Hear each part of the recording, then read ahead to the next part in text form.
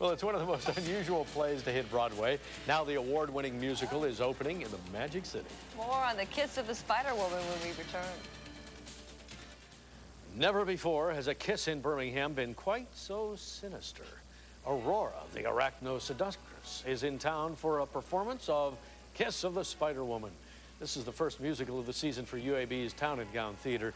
The production is about two men from different backgrounds who share a prison cell in Latin America and, of course, their love of the lethal Spiderwoman.